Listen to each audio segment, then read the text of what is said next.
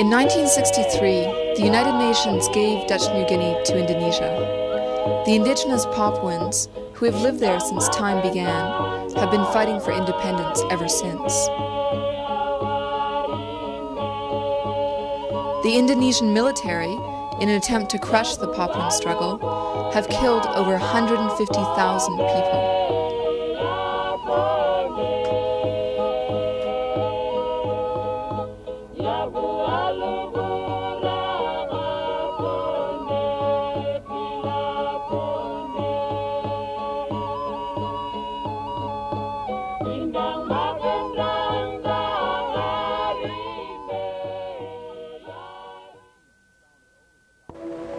Since John Peterson Coon founded Old Batavia in 1619, the Dutch have slowly extended their dominion over the Indies. Until today, they rule over an area 62 times larger than the mother country. Their just and beneficial rule over Java and its 42 million souls, which makes it the most densely populated area in the world, and their successful supervision over the other islands in the archipelago, has proven them to be the greatest colonizers of all time. Well, what you've got there in Indonesia is in fact an empire itself. I mean, although we imagined after the Second World War that by transferring power to local entities that were successors to the colonial regimes, we were in some way giving effect to the will of the people, the local people. We perpetuated local empires which the European powers had established. In the case of Indonesia, of course, it's the empire of the Javanese, because historically, if you go back before the Dutch occupation, these were all separate territories. They were ruled by their own people. There was no question that, for example, the West Papuans or the Achinese were ruled from miles and miles away in Java. And this is the reason why you have problems there, that the military regime in Jakarta is trying to impose on the outlying territories of the archipelago a rule which was historically never there before. Indonesia is a fiction, it's a fabrication of the Javanese regime, which they were fortunate enough to inherit from the Dutch. In 1949, Holland transferred sovereignty of the Dutch East Indies to the Republic of Indonesia, except for West Papua. The United States supported Indonesian independence in the late 1940s. The reason was that Indonesia was a Dutch colony, and the United States was anti-imperialist in the technical sense that it wanted to dismantle the traditional imperial system so that it could take them over for itself and incorporate them into its own neo-colonial system. So in that sense, the United States was in fact anti-imperialist. It supported Indonesian independence, expecting that Indonesia would accommodate itself to the designated function. That didn't quite work out, and during the 1950s, the United States and Indonesia had rather hostile relations. At the same time, the United States continued to provide arms to Indonesia. This, incidentally, is a classic pattern. When you want to overthrow a government, what the classic pattern is to maintain very hostile relations with it, at the same time to arm it. The purpose is to find elements within the military who will be capable of carrying out a military coup and overthrowing the government that you're trying to get rid of.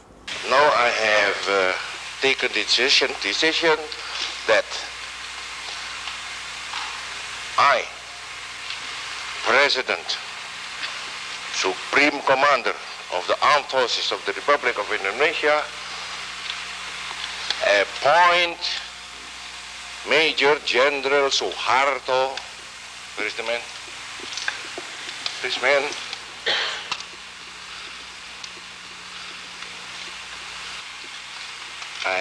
I appoint him as Minister, Commander of the Army. In October 1965, the United States was rewarded with a military coup by a pro-American general, General Suharto, who immediately organized and carried out a large-scale slaughter. According to Indonesian sources, about 700,000 people were killed in 4 months, mostly landless peasants. This wiped out the only mass-based popular political organization in Indonesia, the Indonesian Communist Party, and in fact it opened Indonesia to complete robbery on the part of Western corporations. Indonesia was now available to fulfill its designated function.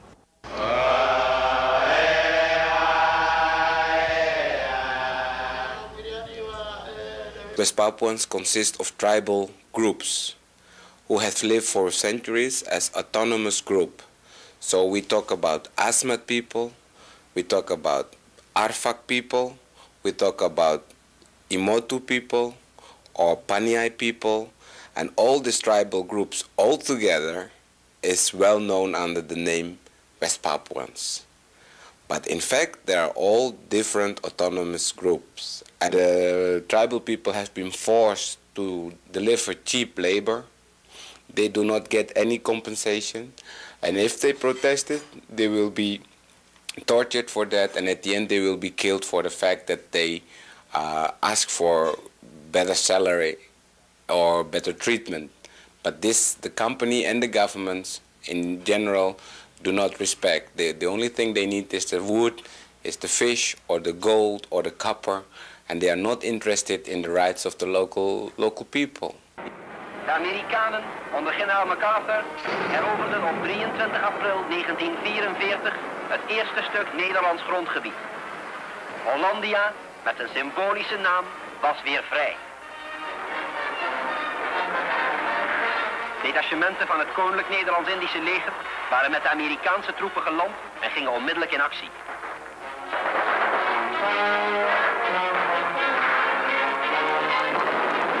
Most of the capital comes from the United States, from Japan and from South Africa. Those are the main investors in West Papua. Yeah, we consider any foreign company operating in West Papua as thieves, because we are the righteous owner of the country, of the land, and what's on it, and what's around it, and what's in it, under it. But still, these companies do not deal with the West Papuans. They deal with the Indonesian government due to the framework that they had constructed this construction, this international conspiracy, in order to get their hands on the natural resources in West Papua. This we come to understand now. By supporting the Indonesian military system under Suharto, by having a big military support to this Indonesian army, which operate in East Timor and in West Papua, and in the other parts of Indonesia too, they control the whole area. And by stabilizing the country, and by having this a tremendous transmigration program coming in, they neutralize the population in West Papua. And all these enterprises can only operate if the situation is safe.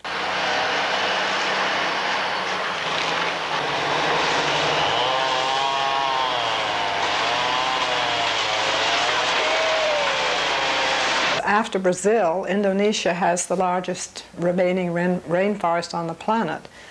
And since there has been pretty widespread destruction of the tropical forest in Kalimantan and Sulawesi and Sumatra and the other islands, the exploitation has moved to West Papua. The destruction of the West Papuan forests has many aspects.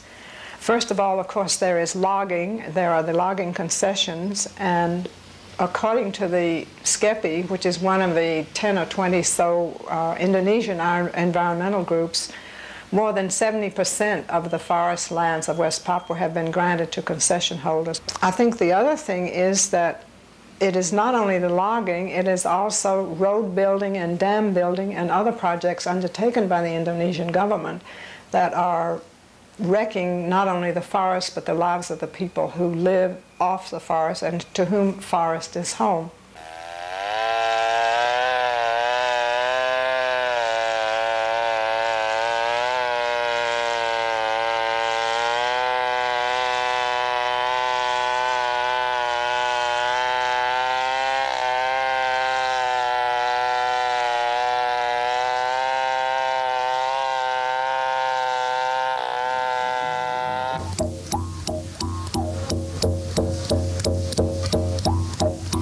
50% of the Indonesian government's income is derived from oil exports. 1/3 of this oil comes from West Papua. Today, there are at least a dozen multinational oil companies operating in the territory.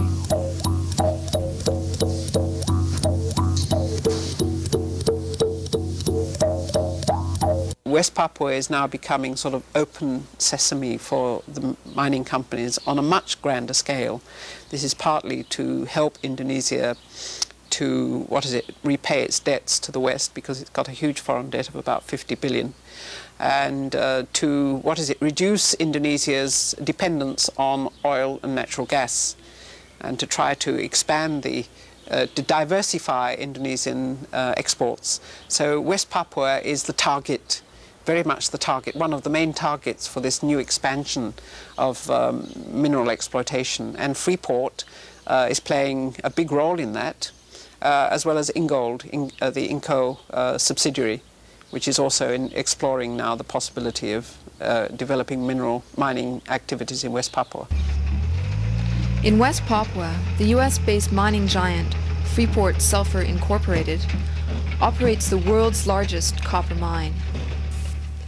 Yeah, the exploitation of the largest copper mine in the world is not benefiting the people who have been living there for centuries. Again, it's like with all the other investments in West Papua. They do not like to have Papuan laborers in their workforce, because according to them, the Papuans do not have the discipline. So people from abroad are brought in to have the job. And sometimes the Papuans can do some dirty work, but most of them, they just are pushed aside. They have to leave their lands and try to survive in the surrounding. With growing international pressure for decolonization in the late 1950s, Holland prepared West Papua for independence. President Sukarno insisted that the colony belong to Indonesia. He increased diplomatic and military pressure, culminating in a failed invasion attempt.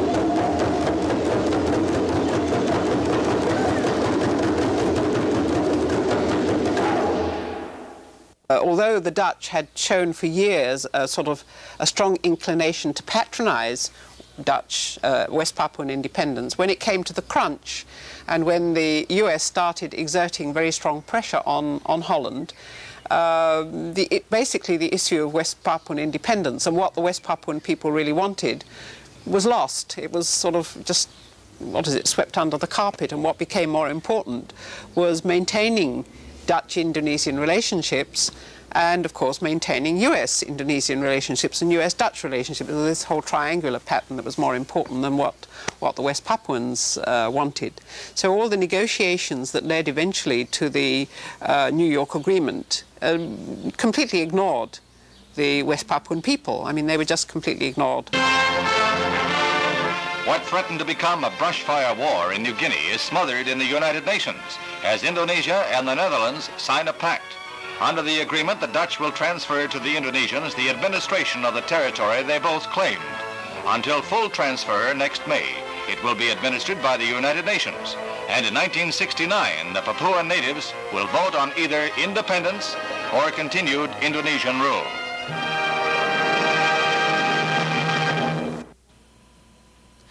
West Papuans refer to the United Nations-sanctioned referendum of 1969 as the Act of No Choice. Out of a population of 800,000 people, only 1,025 Papuans were selected to vote.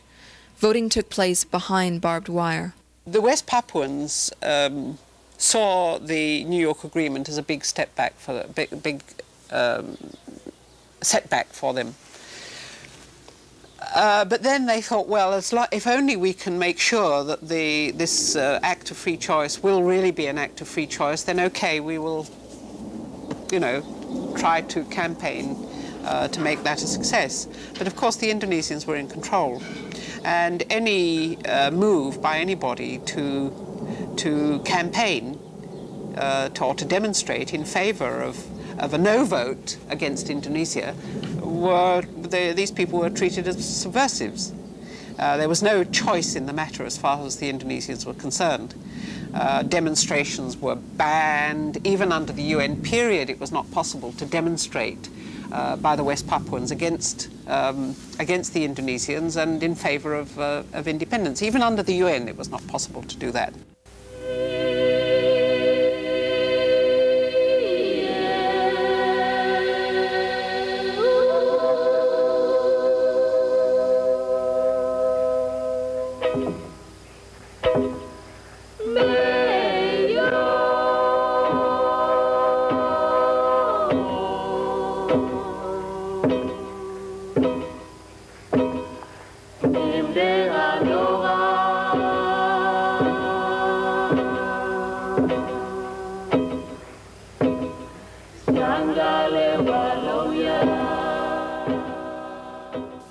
The people of West Papua were taken into Indonesia against any form of consultation. There was no pretense that that was the will of the people, even though in 1960 the United Nations had passed a resolution which provided for a general framework of decolonization that insisted that there should be either a plebiscite or a vote of an assembly which was elected by universal adult franchise to decide whether a particular territory wanted to go independent or to become integrated with some existing political entity. So that was not done in the case of West Papua. They were simply told, you will become part of Indonesia and that's it.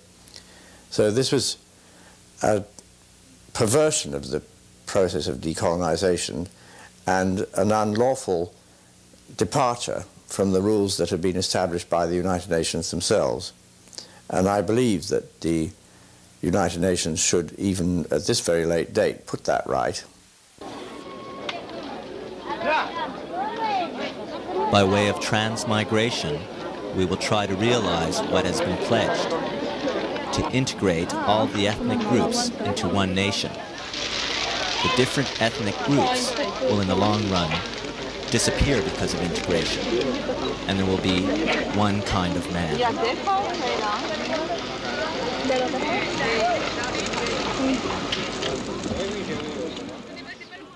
In the areas of West Papua that were occupied by, integrated into Indonesia, Canada, for example, is sponsoring transmigration schemes called development, but in fact more properly described as genocide, which will essentially eliminate or repress, probably destroy the native populations as Indonesians are moved in to occupy the area. The transmigration program in Indonesia is probably the largest of its kind in the world today. Transmigration meaning, if you apply it in the Indonesian case, meaning you transport people from one island to the other island. In this particular case, transport people from the island of Java, that's heavily overpopulated, to the other islands. So by sending several million people into West Papua, you just overwhelm the local population and just outnumber them, meaning that at the end, West Papua will become a Javanese island. Of course, there's also a military objective in transmigration, what you usually call the cordon sanitaire. If you create all kinds of new villages populated by Indonesian military or ex-Indonesian military around the border areas, around certain areas that are heavily influenced by the OPM guerrillas, then at the end they can also function as a buffer against the increase of guerrilla activities. That's also an objective. So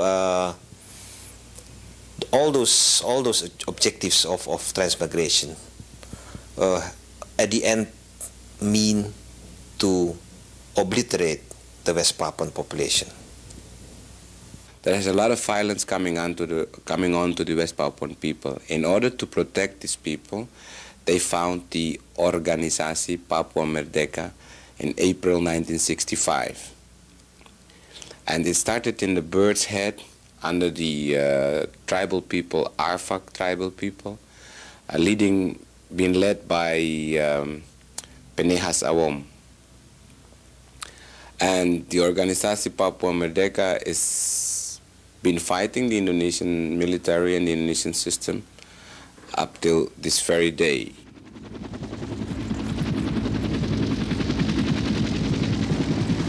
The military operations against the OPM has become quite a routine.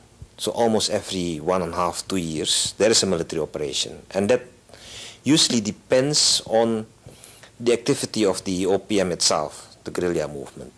So in the early days, after '69, the Indonesian military had to use kind of clean sweep operations, as they call it themselves, kind of trying to clean certain areas from guerrilla activities. So they had to use quite a number of forces to drive the guerrillas to different areas and so. But in latter stages, let's say in the mid-70s until now, the Indonesian military have used military operations more in a reactive way. There where the OPM is launching all kinds of activities, there the Indonesian military will step up their operations. Saya adalah seorang komandan pasukan dari Markas Besar Nasional Papua Barat yang telah turut memimpin pergerakan perjuangan rakyat Papua Barat di bagian Provinsi Papua, yang mana telah saya saksikan selama pertempuran rakyat terhadap pemerintah Indonesia, yaitu Angkatan Bersenjata Republik Indonesia. Pada itu, sempat pada salah satu pertempuran di mana tentara Indonesia di bawah pimpinan Komandan Kapten Kosim dari Kesatuan Hasanuddin Kompise 724 telah menangkap salah seorang masyarakat biasa yang namanya Naloglan Kibak pada tanggal 8 Oktober 1979 di Pos Gila Jenkon, yang mana pada tanggal tersebut beliau diikat kaki ke atas dan kepala ke bawah, digantung selama dari jam 6 sore sampai kepada jam 6 pagi. Lalu lehernya dipotong dan darahnya diisi pada sebuah ember. Kemudian pada waktu itu rakyat yang telah diajak untuk berdamai ataupun menyerah, mereka datang dan berkumpul. Ternyata bukannya diajak untuk menyerah atau damai, tetapi mereka disuguhi dengan minuman, yaitu darah Bapak Naloglan Kibak. Itulah sedikit kisah yang telah kami saksikan pada saat pertempuran atau perang kemerdekaan rakyat Papua di Pos Gila. Sekian dan laporan kami selesai.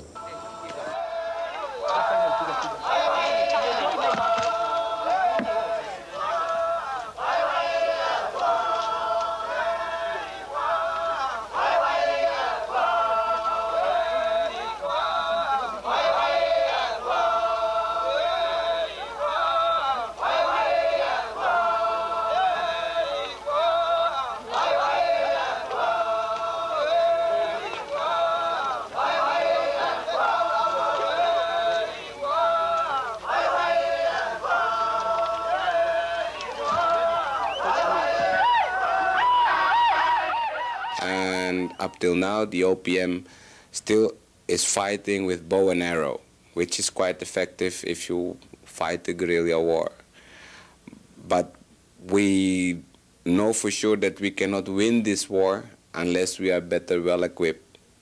And because we are facing not only the Indonesian government, but also the support from outside Indonesia to the military system.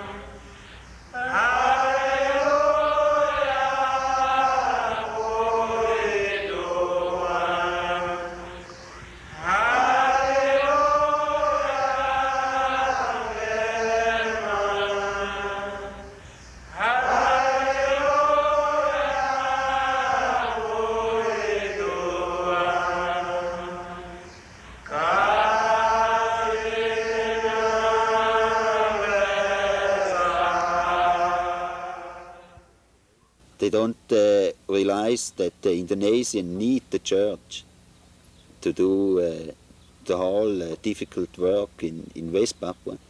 Why, the first people who goes out to the remote area, they are priests. They go to the people, to the unknown people in an area. Then they try to establish small villages, permanent villages there, and after they will build airstrips, and then the army is coming in with military staff people to pressure them down. So the Indonesians really need the church. That means they need the planes to bring up all the military staff, to bring up the goods they need, like the food, the arms, and everything like that. Why? The military has no planes and has no pilots to go up to the mountains, to the small strip, and land there and bring all the support up to the mountains. So they need really the church for this work. And if you work more than 50% for the military, you can't call them mission work. In West Papua, over 200 indigenous languages are spoken. Indonesian is the only language allowed in the schools.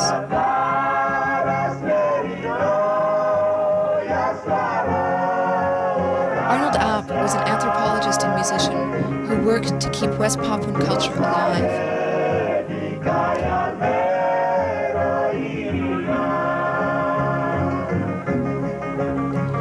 He was assassinated by Indonesian security forces in 1984.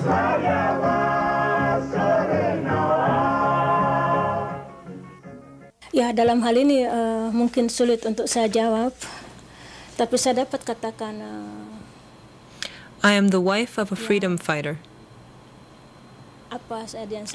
The investigations into my husband's death have not been completed yet. No one has been brought to trial. Was he fighting for the OPM? I do not know for sure. But the case has not been brought before the Indonesian courts. If he's broken Indonesian laws, he was never sentenced. His death? He was shot, tortured, and killed. As a Papuan woman, the result of my husband's death, I am willing to sacrifice for the struggle. I lost my job, my livelihood, lost my earnings. The children were forced to quit school.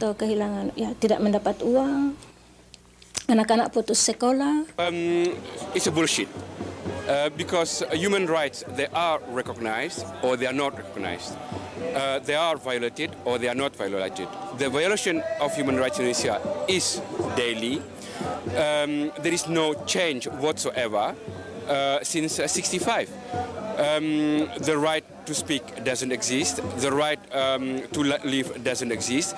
Not a single right mentioned in the Declaration of Human Rights is respected. It has been always like that, and it continues like that.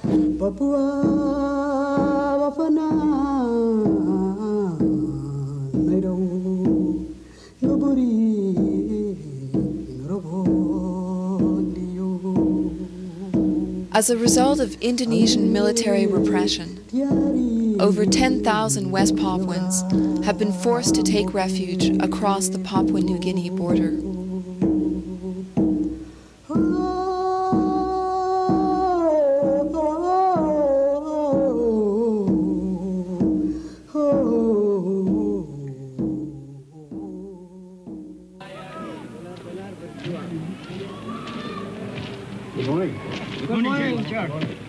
The refugees include a number of soldiers and policemen who tell the story of a failed rebellion against the Indonesian government in West Irian. On that occasion, they say, at least 2 men were executed.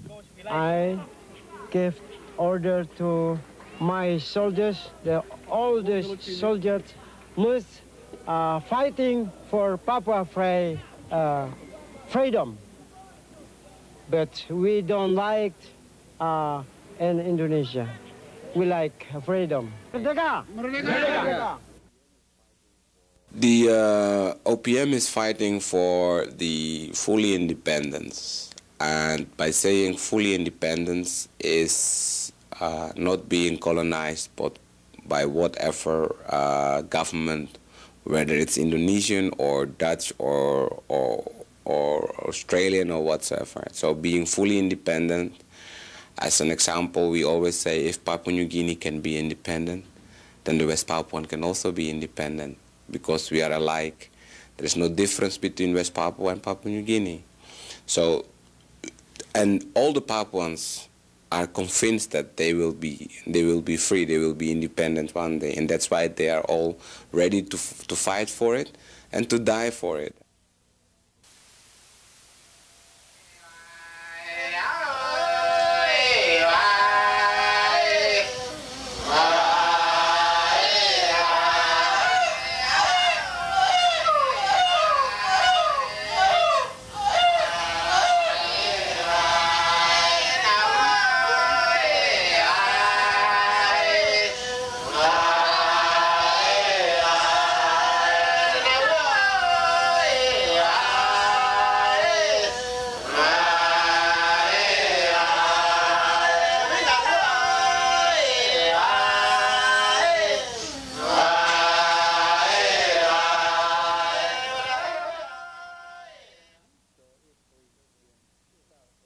So if we fell a tree, then we first had to ask him, I need you for my kids, for my mother, or this.